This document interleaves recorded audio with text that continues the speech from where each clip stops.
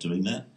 The main reason is that we're quite constricted in terms of our curriculum, and if I pitched another global project to our teachers, they would kind of really struggle to find the time. So by focusing on writing, I would say, well, look, we're doing writing all the time. You don't have to change anything. This is just a different place where the kids can put their writing. So that worked quite well in that the teachers didn't have to make any particular special effort. In terms of why we value global learning, I'm guessing kids are like this all over the world, but I teach in a small town called Castlemaine in Victoria, and the kids are between 10 and 12 years old, and to them, their whole world is Castlemaine, and they don't really have a picture of what reality is like outside of their small town. I remember having a conversation with them saying, oh, we should try and organise a Skype call with an Indian school, and they laughed and they said they don't have computers in India. So we really wanted to sort of expose our kids to more than just what could be provided by our small school and our small town. So with our Writers Club, we've got a community of bloggers. There's approaching 800 now, and they come from 35 different schools in 13 different countries, I think. Really what we wanted to do was to put the kids in control of the global interactions that they were having. I think in a lot of cases, we as teachers tend to mediate the interactions that they have from to other schools. What we really wanted the students to be able to do was to make their own connections based on their passions around writing. So some of the girls, for example, have formed groups with students from the United States, students from Hong Kong, students from Australia around particular books that are good for female authors. Some have formed groups around crime writing, and so the kids are in control of these interactions. Because it's around writing, it's easy to fit in with existing curriculum. There's no restrictions in terms of, we don't say to schools, you have to contribute this often, or you have to contribute this kind of writing. It's very open. It's just another way of, another place that the students can put their writing. So that's been quite successful for us. We started off late last year where we only had a few schools and they were mainly Australian. Well, at the moment we're trying to balance how we balance the number of students that are on there, because we have to have a cap because of security reasons, and the geographic spread. So, at the moment we've got a lot of schools from the States, a lot of schools from Australia. Do we start saying to schools that want to join, well, maybe you need to be on a waiting list, that sort of thing. Was there anything else you wanted me to cover? I don't know. You were talking about, you were really excited when we were chatting the other night about just what global ed has done for you. I mean, or just teaching from a global perspective, how that's really changed you or impacted your thinking. So you want to speak more to, and also, have you how else have you gotten your teachers on board too, when obviously finding something that's relevant and easy for them has been important. And also, how have you kept, is the openness really kept everybody engaged from other schools? How participatory, how many schools are in it? 30, you said 35? 35 at the moment. Yeah, okay. So how many of them are really active? And then the last question is too, how do you deal with people being in school at different times? Does it really matter?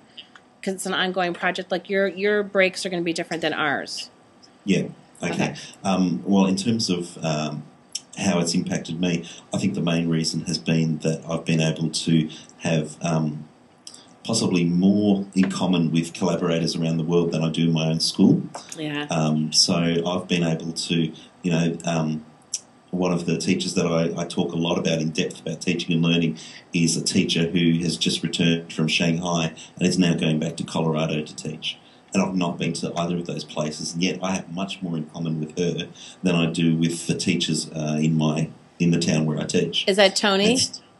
Yeah. Okay. Yeah, because she's you guys did a presentation at the Global Ed Conference, right? Yeah, that's right. Okay. Yeah. Okay. Yeah, so Tony and I talk quite often. Teachers in Mexico and Pakistan and places like that, where you wouldn't ordinarily think there would be an easy easy way to discuss education. Yeah. But Yeah. from my point of view, I've come to really value these colleagues as really important in terms of support and in terms of encouragement, because it can be, I guess, a little bit lonely when you're the only one who's pushing global education in your town, that sort of thing. So yeah, that from a personal point of view, it's really transformed the way that I interact with colleagues. In terms of the schools' participation rates, they vary a lot. Some schools use it every day. Some schools use it far less. I think we would have far fewer schools if I made those stipulations and said, you have to be contributing every week or every month or something like that. Obviously, we don't want schools that are completely inactive. And so I'm still working out how we do that. I've only been doing global education for just over a year, so I would never call myself an expert. But I deliberately wanted to keep the barrier to participation as low as possible for schools, because I want to go beyond those group of educators that are really passionate and knowledgeable about global ed and technology, and break through to that next level of teachers who would give it a go if they had the right opportunity and someone to sort of hold their hand through it. So that's who I'm aiming for. I would love to see global education being something that was part and parcel of a normal school day. And I can honestly say at our school it is. It's normal for our students to write on the Writers Club and receive a comment from China or from Mexico or from Pakistan or the United States or anywhere. It's a normal part of their school day, which is what we were aiming for. I'm not sure exactly how we deal with the different levels of participation in terms of things like time zones and holidays and things like that. I used to have chat conversations between schools around particular debate topics, but it never really took off because time zones were a problem, holidays were a problem, and I kind of like the idea of blogs, even though they don't look as fantastic as something like this Skype call. Yeah. And we still do these sorts of things. I mean, these things look great, and you can show parents, and you go, wow, But I think in reality, something that's not synchronous like a blog is a far better way to start getting into global education, and things like the Skype calls and those sorts of things can be the add-ons. What we've found is that the Writers Club has become a lead into these sorts of things. So students have said, I've been reading this student in Pakistan, he's a really good writer. I'd like to actually tee up a conversation with him about his writing. So rather than having a Skype call about something that's contrived, it's something that that has come from the students' passion. I think that that speaks to this audience, I think, because I think we're all about authentic and student voice, and it coming from the students. I think that's a driving part of the philosophy in a lot of these schools. Sorry, I have another question for you when you're done. I'm sorry to interrupt. Go ahead. That's really been the guiding principle, is that beyond technology or global education or anything like that, for me, really, it's about personalised learning. We don't say to our students, you all need to be on the Writers Club, because we know that there are students who are in our class that are not going to be particularly engaged by the idea of having their writing read around the world. Mm-hmm. So really it's something for our really passionate writers, and we hold it up there as something to aspire to. And so we find that middle group of kids sort of lift themselves up to be a part of this. And they see the other kids being a part of this community, and they want to join as well. So it's been really good in terms of our students being exposed to different styles of writing that they wouldn't be in the curriculum that we have in Victoria. It's given them insights into the cultural things. So when some of there was a school in Shanghai that was writing about what they did on their holidays, and they couldn't believe the sorts of things that they were doing. They thought they were making it up. One beautiful story was one of our students at Castlemaine, her grandfather recently passed away, and she'd read a story that was very emotional from a student in Pakistan, and that inspired her to write a story about her grandfather. And that would never have happened, and the teacher played no role in that interaction. And it would never have happened without something like the Writers Club to be able to provide that chance to inspire and be inspired. Okay. Now, the other thing that's really intrigued me has been the fact that I'm going to plug in my... if I plug this in, we're getting echo because I don't have my headphones on. Sorry, but how you've really publicized this widely. what are the tools that you've used, and how have you gotten most of these schools on board? Where have you gotten the most bang for your buck in terms of getting the word out? Some schools have found us through serendipity, I guess. I use Twitter a lot, and I have varying levels of success with that. Obviously, I'm on the Global Education Ning that you've set up, Lucy. And I'm fairly active on that. Yeah, your blog posts are awesome. We love them, yes. Possibly too active. No. Keep it up. And various other sort of online communities. There's also a Skype community that I've joined through Mike Graffin, I think his name is. Oh, Michael Graffin, yeah.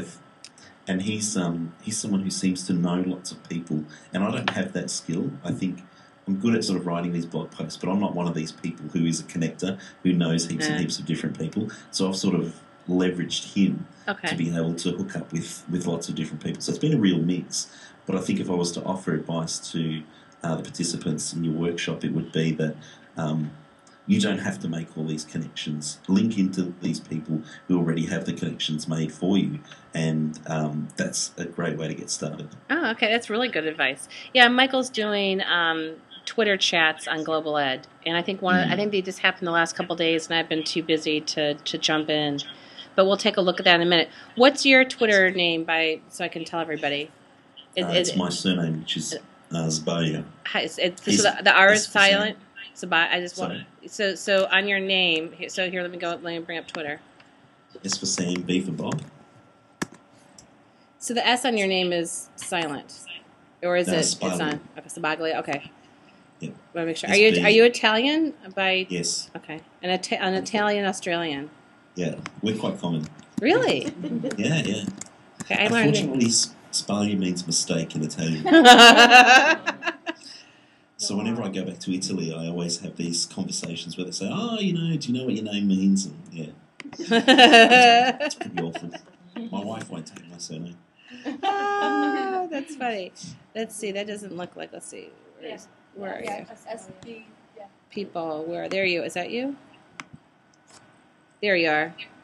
And it's the same Twitter picture there. Okay, so if you want to follow, a lot of these people are on Twitter or just got on Twitter, so you'll expect about 30 more people following you in the next couple of days because we'll be pointing to you.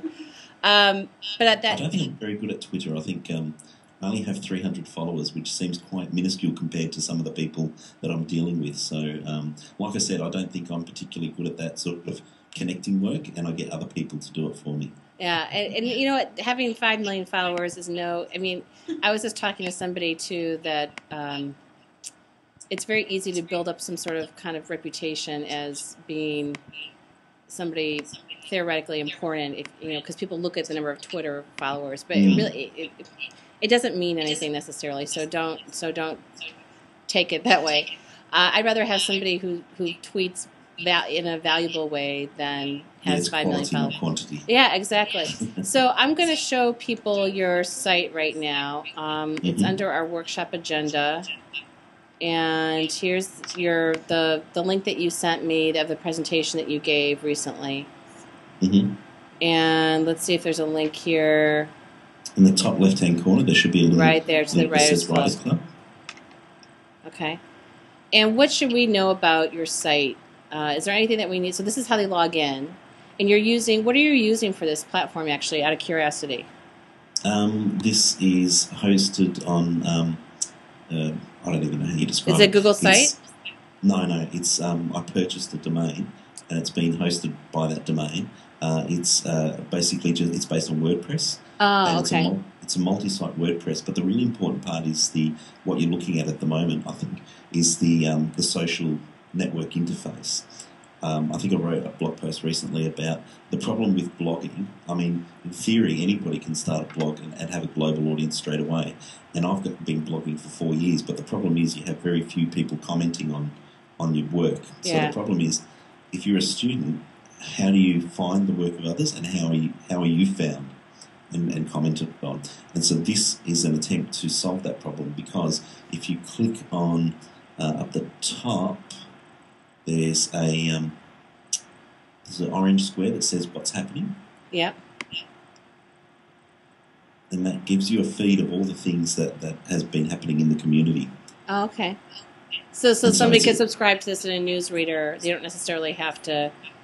They don't have to that's right. go to the I can website. see and where it says show, and there's a little drop-down menu, you can say just show the posts, so you can just see who's been publishing. So it makes it very easy for students to find the work of others and to be found. Okay. So you're using BuddyPress and WordPress. That's correct, yes. Okay, and BuddyPress is the social network piece of it. This is cool. Mm-hmm. It reminds me a little bit of you could use a Ning like what I have for my community. You can get free Nings for students. By the way, that's another alternative. There's a school in New York that I know of that it's one of my favorite schools that has an internal social network for its kids, and they use something called ELG, which is an open source software, but they have like a programmer on staff who can tweak it. But this also reminds me, Rob, of one of the women I worked for at U of C is a researcher in digital media and kids. Her name is Nicole Pinkard, and there was a laptop program at these charter schools, and all the kids, not their keystrokes, but what they visited and what applications they launched and that sort of thing was recorded in their laptops and sent into a database where she could analyze it, and so they could tell whether a kid was a gamer or was a digital media creator, or what their profile was in terms of using the technology. And I was just saying to some people the other day, where we keep on talking about measures of student engagement. We keep on talking about student engagement, but there's no real measure of what it seems of what student engagement is. So seeing how frequently a kid posts, or the time of day that they're posting, if they're doing it after school, it can really tell you. That's data that can be used to inform you about a kid's progress and involvement and engagement. So anyway, this is really, really, really interesting to me. Okay, so are you taking, if teachers wanted to get involved for the coming school year, would you be willing to entertain some more middle school people from the U.S.? Okay. Absolutely. Okay. There is, on the homepage, there is a little sign that says joining the club, and there's a Google form that teachers can fill out. I'd also recommend that teachers read the frequently asked questions.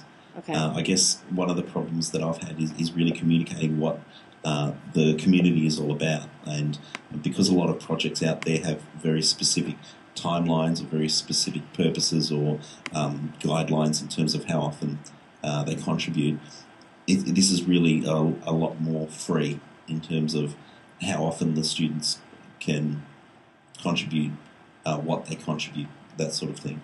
I think that's really, really important because I don't think the forced works particularly well. So, and the safety. I'm looking at here, and you've talked about the safety pieces in here. That's really great too.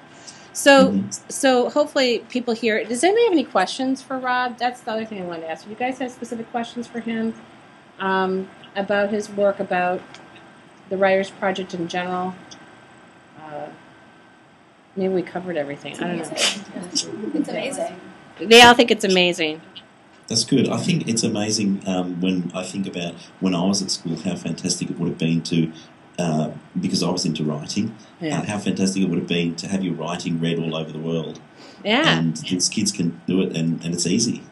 Now, and so that's really what it's about. Yeah, I guess what came for me in when I was traveling in 2006, I was realizing we have the technology, we have the capabilities of doing this now. Why aren't more schools connected? It just seems to be like a no-brainer. But I think there's still a lot of room for evangelizing that. Are any plans to do any more projects? Is there any other natural area of your curriculum that you've seen that might lend itself to this kind of thing? Are you thinking about taking anything else on? Well, the big dream, my passion really is science. I used to be a scientist, and so I've got an understanding of how scientists work in real life, and they're always collaborating with other scientists and working across the globe. On the Writers Club, there is a link towards the bottom that says our sister project for student scientists, Science at the North School.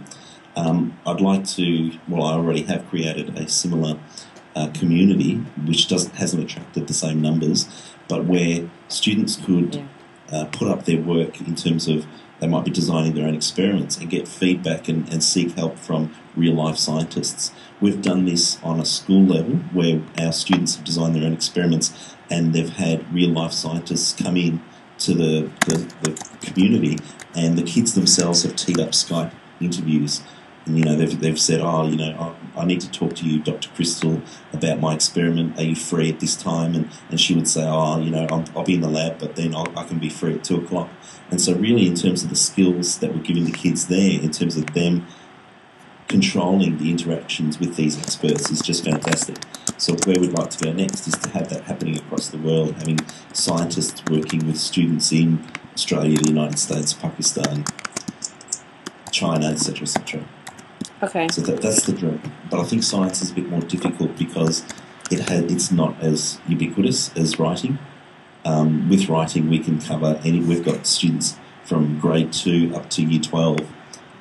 With science, I know science is quite neglected here in Australia at the primary level, so it's been difficult to get teachers on board. I think it's the same here, and I also think teachers' knowledge of science is. I think people are very nervous about teaching science unless they're a scientist to begin with.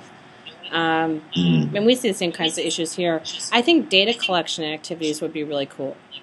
And I would love to see some sort of mechanism for kids to collect data and have it go into, Google APIs, and they'd be able to manipulate and look at that data and understand it. That kind of stuff. But I know a lot of people have toyed with the idea, but I haven't seen anything done out there yet along those entirely. So, but yeah. Are you familiar with Journey North? No, Journey North. Let's look at that. An American project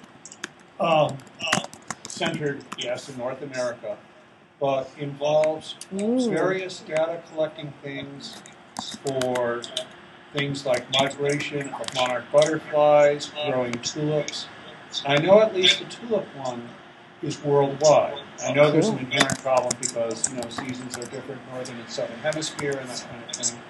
But that may be something that you want to look into because they seem to be reaching out more for an international audience. Oh, great! They have some great kind of database kinds of things.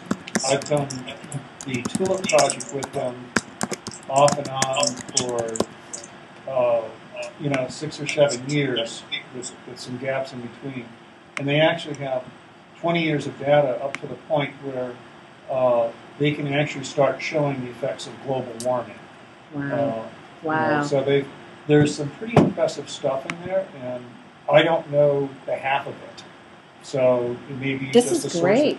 A source that you want. If you're looking for the science part of it, that's something you might want to consider. Oh, wow. This is a great resource. Okay, I'm liking them on Facebook. Facebook has become another place where I get a lot of my news. You're about very stuff. fast with that stuff. I know. So fast. I know. That's really. That's very. It's scary. Too. I know. No, it's awesome. I'm sitting here, Rob, and I'm bookmarking, and I'm going to show them how to do all this later. I'm bookmarking the sites that you're mentioning to the Global Education Conference resources in Digo. I'm shooting it out over Twitter. And I'm, and your call is showing in the right-hand corner as we look at all these different things. Out of curiosity, this is our last question, and then I'll let you get some sleep. And I'm by the way, I'm recording this too, so we can put it up in the thing for people. I've got to ask your permission. So it's okay. Okay. What are some of your favorite outside resources, tool-wise, global education resource-wise, like this Journey North one? Is Bob, right? Bob's resource here. What are some of your favorite things like this? I have to admit that I'm kind of like to do my own sort of thing. Okay. So in terms of, I've sort of focused on the student creation side of things. Okay. In terms of teaching mathematics, there is I'll just put it into the chat. There is a maths site that's done by Cambridge University that really focuses on sort of problem-solving strategies that students can develop. Nice. Just trying to think.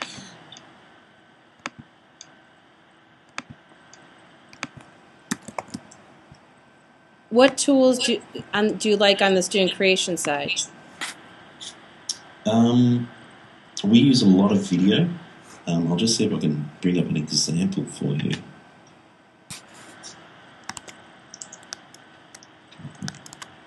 So what we've been doing is, particularly for the mathematics, we've been doing screencasting. So students, rather than doing a worksheet, they're able to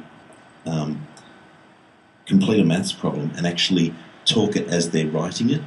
And so you've got a record of the students' understanding and as they're doing it.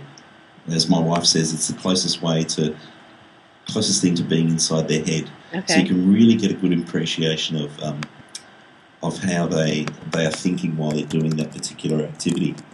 Screencasting has been a big part of what we do. What else have we done?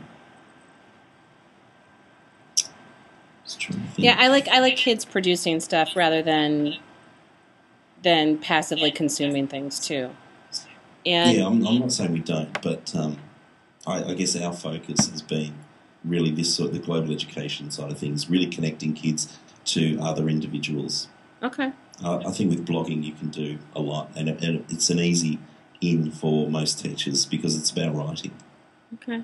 This has been awesome, Rob. I thank you so much for doing this and for staying up late. Not a problem. Can I throw a quick question in there? Yeah. Is there an equivalent to Writers Club for slightly younger grades, like 4th and 5th grade? Writers Club goes down to 2nd grade. Oh, okay.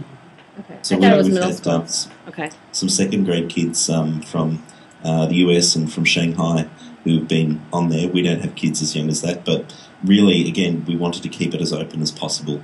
So what grade? 2nd grade through 8th grade, or like 7-year-olds to 13-year-olds?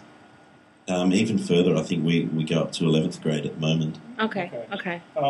With that kind of broadness, there comes into the point where presumably the older kids may write some very excellent stuff which simply may not be appropriate for the younger kids. Are there filters in the system so that you could say, can I just see works by, say, people up to grade 6 or something? Yep. If you, I don't know whether you're still looking at that homepage. Yes. But under members, on the homepage it says find an author. It's the blue square in the top left-hand corner. Yeah. And you can search by country, by school, and by grade.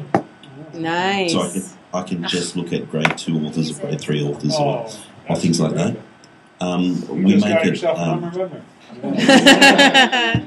Sorry, what was that? I didn't catch that. He's got yourself a member.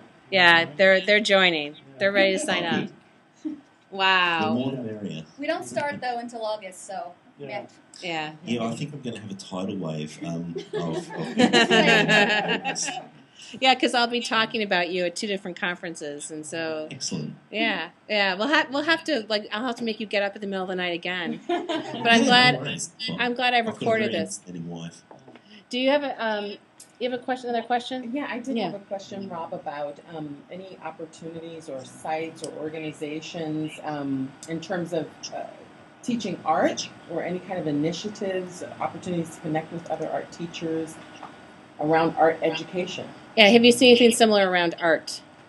I haven't actually, and I guess art isn't really my field. But one thing I want to point out with this Writers Club, another reason why we picked writing was that it is so broad that writing could really be anything. It could be a piece of art. There's no reason why students couldn't put their artwork up on the Writers Club and have it commented on by students and have that audience as well. Writing could be a science report. So we deliberately picked writing because everybody's doing it. It doesn't matter where you are in the world, but it could be anything. So if your passion is science, you can get your kids sharing, their science investigations. On the Writers Club, you'll see the school in Mexico are right into video. So most of their stuff hasn't been through writing as in text; it's been through video. It could be a podcast, it could be a piece of art, it could be anything. So really the Writers Club, it's just a Trojan horse for connecting kids. So if you want that audience, I think, sign your students up and put their art on the Writers Club. Are the posts tagged by keyword like art? So if her students went in there and they wanted to find other pieces of art writing, could they find it? Not at the moment, but that's always something we could set up. Okay. I'm also. Sorry. Yeah, keep going. One of the things that I've been really pleased about is that the vision for this site is that I take on the ideas of other teachers. So quad blogging was something that I hadn't heard of until Pony from Colorado suggested that this would be an ideal platform to do that with. Okay. Yeah, I'm looking at my links here. This is where if people bookmark in the group that I have in Digo, then it will show up on the front page of the Global Ed Ning. And I just did a search for art, and I'm looking for some things. There's not a lot in here, but this particular I know there are some people in the Ning that are teachers. There's a group of Apple Distinguished Educators that have been working on collaborative projects, and remind me, and I'll send you their names. But they did a light painting project that was pretty cool. And one of them is an international school teacher, and another one's in California. I think he just got some big award like California Teacher of the Year or something. So there's some things that are existing. Okay. Okay. Any other questions before we sign off and take a break? Okay. All right, Rob. So I'll let you get some sleep. Thank you. This was fabulous. Everybody's clapping and waving. Yay! There we are. So this has been really great. And tomorrow's session, I'm doing this workshop again tomorrow. And I'm not going to make you get up, but I'll have a nice recording to show everybody instead. So if you don't mind, I will also post this to the Ning so that everybody can get an idea. Because I think people don't read in the Ning so much, but if they see a video, I think it might be more effective. So this is your living, breathing, perfect example of what we want teachers to be doing. So thanks, Rob. Thank you very much for the opportunity, and I hope that you're able to use our site to be able to connect globally. Okay, I hope they join, and we'll see you online for the Global Ed Conference for sure again. Not a problem. Okay, thanks. Thanks, Lucy.